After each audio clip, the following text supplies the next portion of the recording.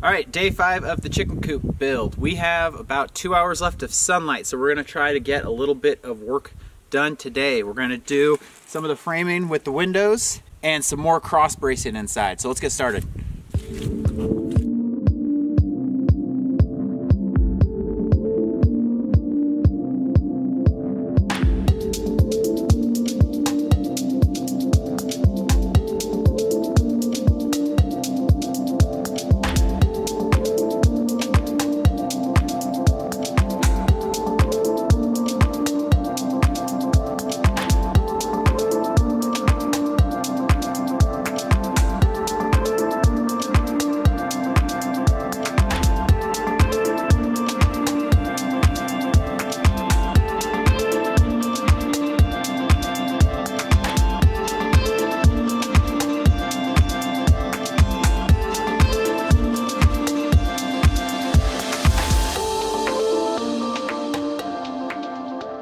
Okay, so we are gonna call it quits for the night.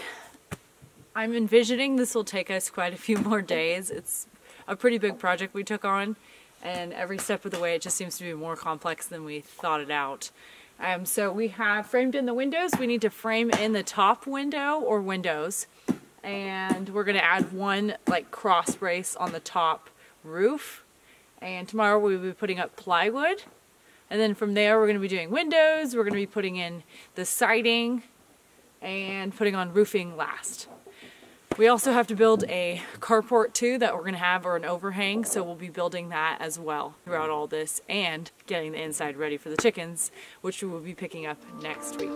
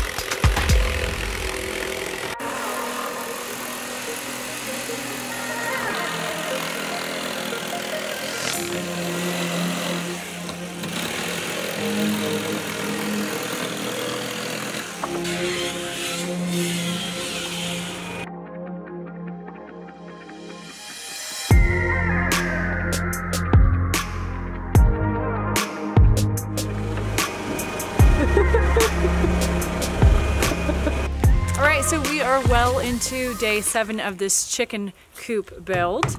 We didn't get to work too much on day 5 and 6. We just worked for a few hours in the afternoon. And I think it snowed the other day too. So I wanted to take this as a moment to kind of talk about the design that we're doing. I believe it's called a skillion and lean-to.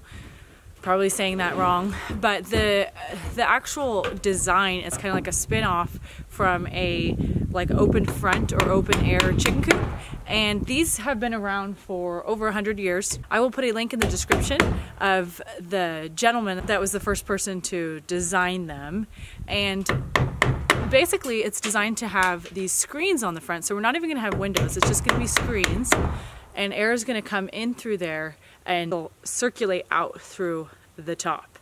And so you may be thinking that the chickens are going to get way too cold, but this type of chicken coop is designed for cold climates specifically, since we won't be having a heat lamp in there with them. And we also are not insulating it. That would defeat the purpose. So the whole point again is to have less moisture in there. There's a lot of water in their droppings, and that's going to help with their respiratory system, but also minimize the chance of frozen combs and toes. So I'm going to let Eric tell you guys what we are working on next.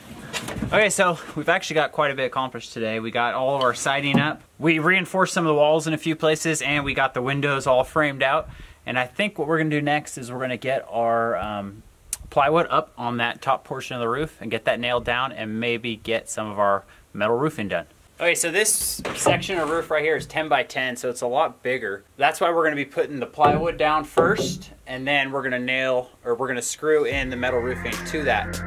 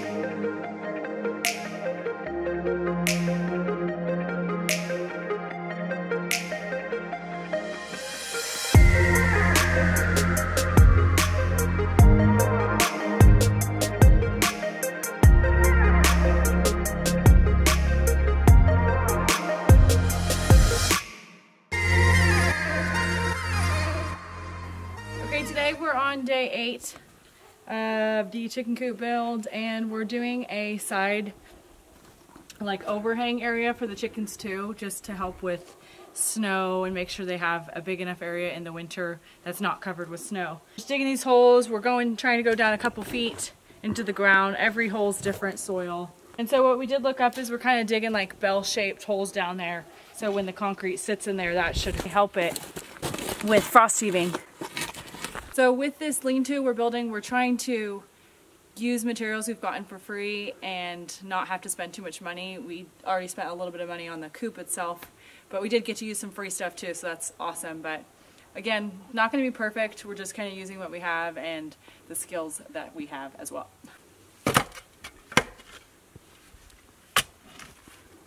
So at our old place, we are very familiar with digging posts.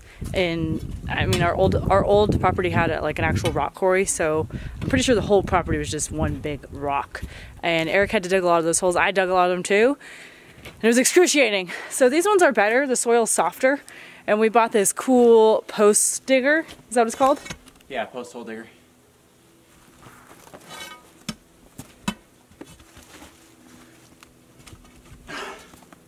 Feels like we're back at home. We're hitting some major rocks, but one rock left in this hole, and then we're done. Okay, so I officially just took the biggest rock out of a hole I've ever dug out. She's dense, that's why it was so heavy. But she was a big old son of a gun. It's a nice rock though. Anyways, now our hole's like 3 feet deep, so I think we're good. That's the last hole. Hardest part's over. Next step is to pick out our logs that we're going to use in these holes. This lean-to carport type thing we're building, it's going to have a real rustic look to it. We're going to use some spruce logs that are probably about 8 inches in diameter, and they're going to still have the bark on them. So it's going to be a pretty cool looking little shelter that these chickens are going to have.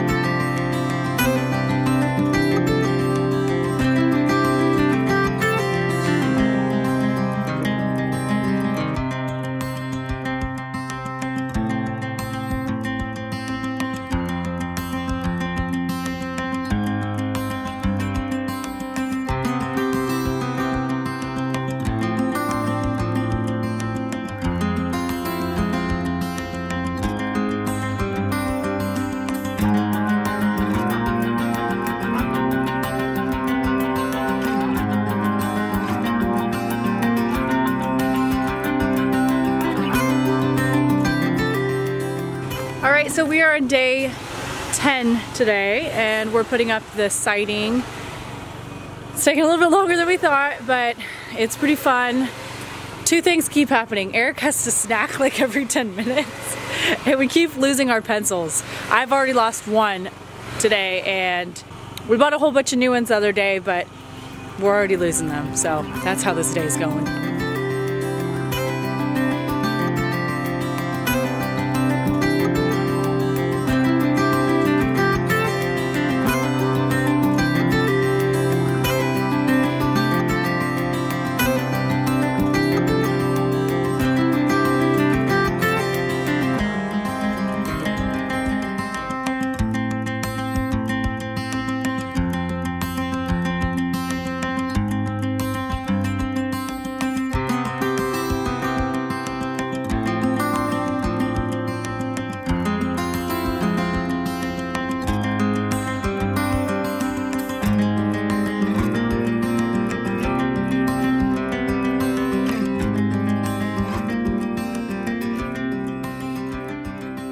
As you can tell, we're working on our siding. We're using pine for that. We got almost all of it done. Only thing we have left to do on it is get that top section, and we need to finish off some of the trim.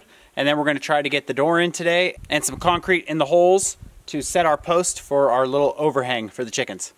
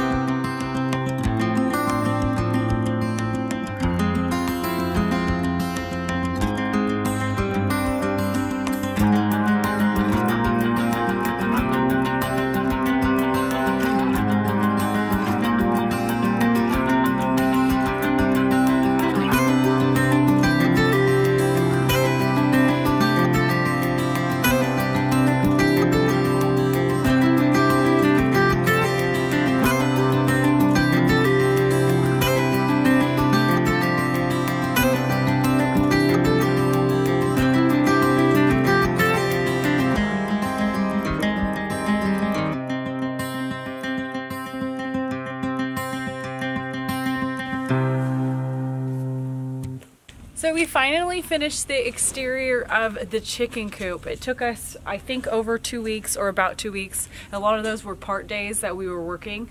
We're pretty happy with it. I know it may not be perfect, but I think it's pretty good. for our skill level. Things we still have to do is get the inside ready, paint the front door, and build a little door for the chickens to come in and out from. Okay, so this is one of the cooler parts I think we decided to add onto this coop. This is an 8x10, like a lean-to, and this is basically just going to be cover for the chickens, whether it's from snow, rain, or the sun. So pretty stoked on this thing. So we went with the locally milled pine siding for the coop, and we think it turned out awesome. And we're gonna leave it just natural like this. We're not gonna stain it or anything like that. And we ended up getting a nice interior door for free that we used on the coop, and it fit perfectly.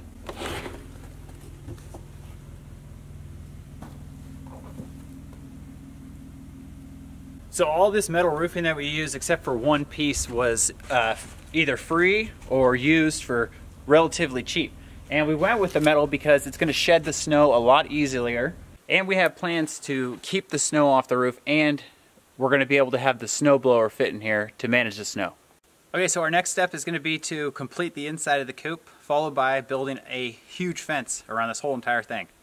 Which should be fun. All in all, it was a very good learning experience for us, and we are happy with how it turned out.